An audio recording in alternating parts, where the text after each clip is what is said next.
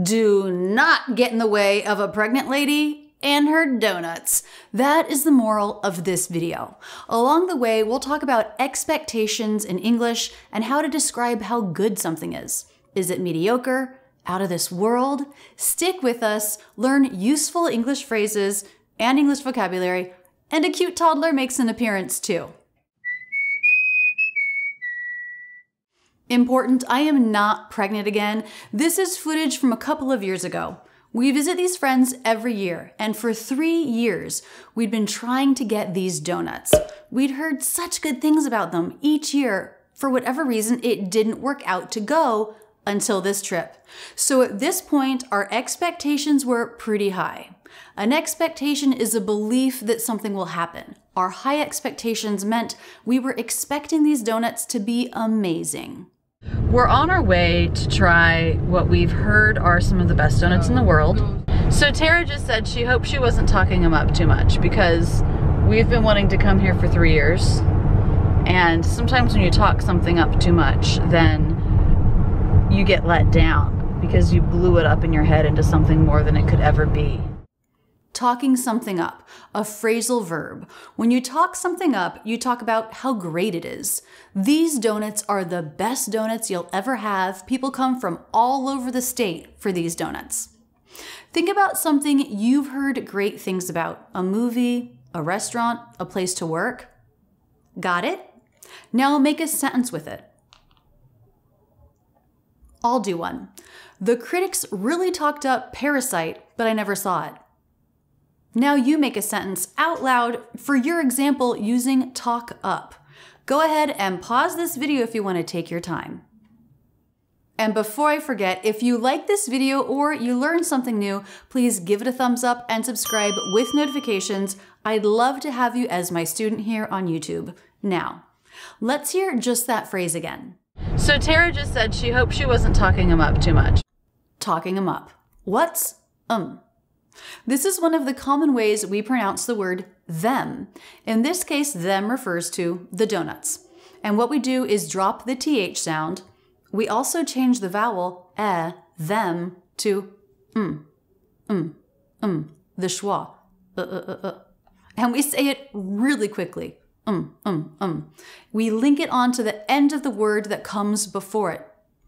Talking them. Talking them. Talking them up. Talking them up. Talking them up. Talking them up. Talking them up. So Tara just said she hopes she wasn't talking them up too much. So Tara just said she hopes she wasn't talking them up too much.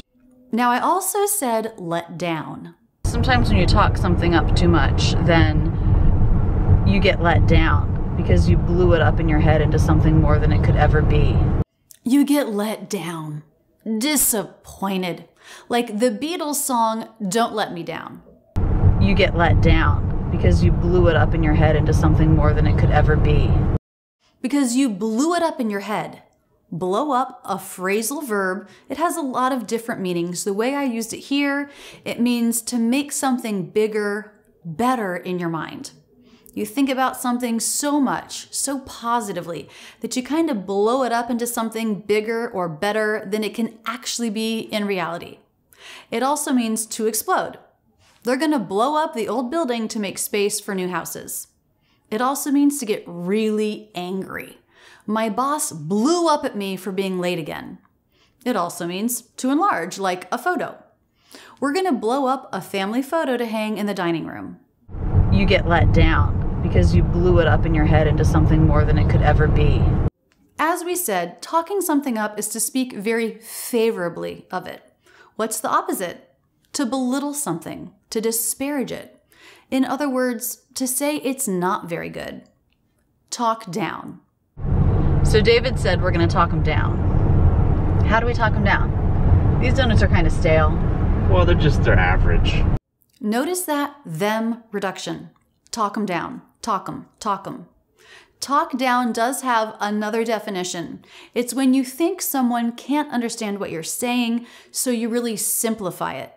It's a little insulting. If you're arguing with somebody and you feel that they're doing this to you, you can say, "Don't talk down to me." But here we're talking about trying to lower our expectations. They're really high and we don't want to be disappointed. High expectations, low expectations, no expectations. If you have no expectations, that means you have no idea what to expect. You've heard nothing about it. If something's really been talked up, of course, you'll have very high expectations. If it's been talked down, you might have low expectations. Your expectations might also be based on previous experience. For example, if you went to Disney World last year and had the time of your life, and now you're going back, you probably have pretty high expectations. So we decided to lower our expectations. We're gonna come up with a bunch of ways to say the donuts just aren't that good. So David said we're gonna talk them down. How do we talk them down? These donuts are kind of stale. Stale. You do not want that in a pastry. It's a few days old. Ew. You want the opposite, fresh. What else? Well, they're average. Yeah. Average. Not terrible, but not very good. If you're selling something, this is not what you want people to say about it. You want them to give it a glowing review. That is to say how much they loved it. You want them to say it's out of this world. Out of this world, out of this pronounced outa, means excellent, the best of the best. Way better than average. Well, they're average. Yeah, these are average. They're just average. Stoney, can you talk them down a little bit? Say, I bet these donuts aren't that great. Not that great. Again, that's sort of like average. What else? How else can you describe something as being not very good? Let's hear what Stoney has to say about the donuts. Yummy, yummy. Oh, you think they're gonna be yummy? Stoney's talking them up. Talking them up. He didn't want to talk them down. He was too excited to have donuts. But David and I had lots of other phrases to say something is not just very good. Stoney, as you'll notice, was really into repeating what we were saying. David, you said they were kind of average, and then you had another phrase for that. What did you say? But yeah, I've heard that these donuts are just run-of-the-mill. Yeah. They're just run-of-the-mill. They're nothing special. Nothing special. Run-of-the-mill. Nothing special. The idiom run-of-the-mill means exactly what we're talking about here. Average. Not especially good. Not especially bad, just ordinary. Notice this stress there, just like when we reduced them in talking them up. Run of the mill. Of and the are unstressed, said very quickly. They should not have the same stress as run and mill. I even reduce of by dropping the V. Of the. Run of the mill. We also said they were nothing special, changing the ing ending, nothing, to the in ending, nothing. This is something we do sometimes in familiar phrases like this. It makes it a little more casual. Nothing special. But yeah, I've heard that these donuts are just run-of-the-mill. Yeah, they're just run-of-the-mill. They're nothing special. Nothing special. What else? Mediocre. Mediocre. Stoney thinks so too. I bet he won't think so when he eats them. Eats them. Again, reducing them to We also said mediocre. Just not very good. You'd never want to hear your boss saying about you, his performance is pretty mediocre. Let's hear 3 more ways to say something is not good. These donuts leave a lot to be desired. Yeah, they're falling short of expectations. Anybody else got one? They suck. Yes. The final one there, they suck, is very informal, maybe a little bit crass, not a cuss word, but sort of. It's used a lot in the US, but you probably don't want to use it in a professional setting. Casually, you can use it to describe something that's not good at all, like, these donuts suck, or the weather sucks, or that movie sucked. You can also use it for situations. Let's say you run out of gas and you're stranded on the side of the road. You might say, well, this sucks. You can also use it for sympathy. If a friend is disappointed, for example, my computer crashed and I lost a bunch of work, you could say, oh, that sucks. But you would not want to use this for sympathy in a more extreme situation like, my dog died. Do not follow that with, that sucks.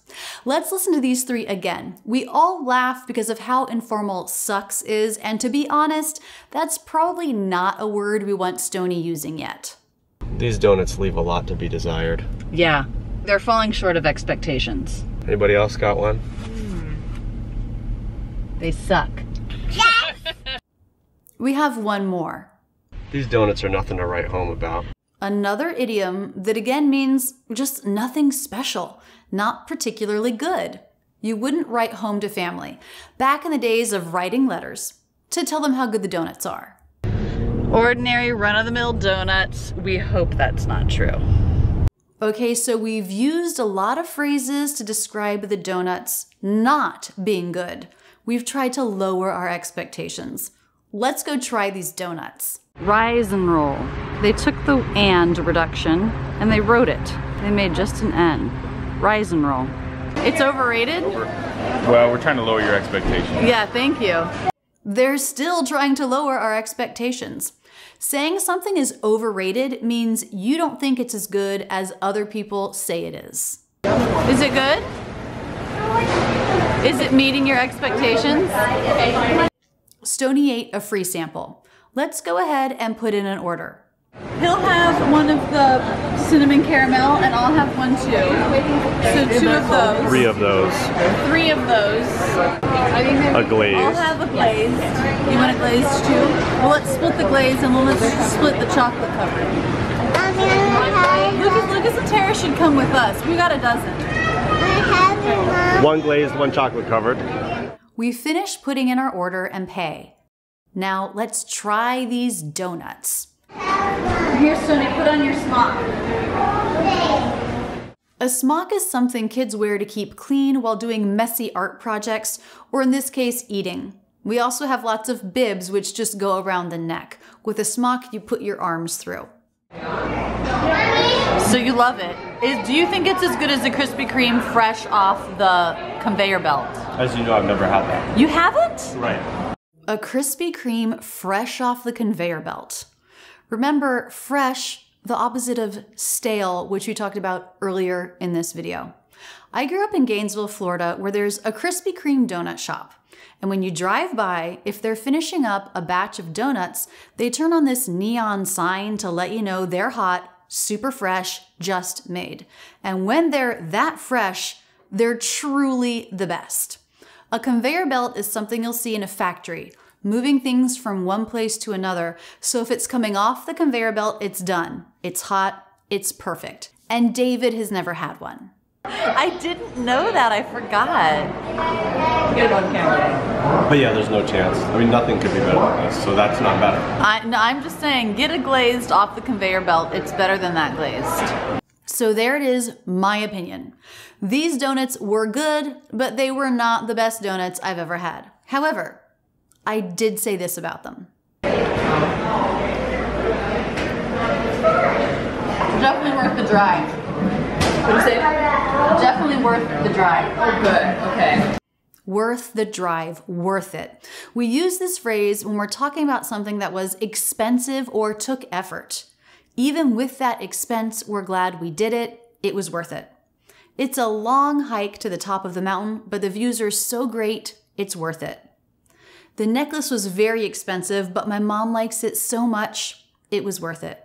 In this case, we had to drive 30 minutes to get there, but it was so good, it was worth it. I try to make great videos for you so that each minute you spend with me feels worth it. I make new videos here on YouTube every Tuesday, and I love being your English teacher. Keep your learning going right now with this video, and don't forget to subscribe with notifications. I'll see you back here next week. That's it, and thanks so much for using Rachel's English.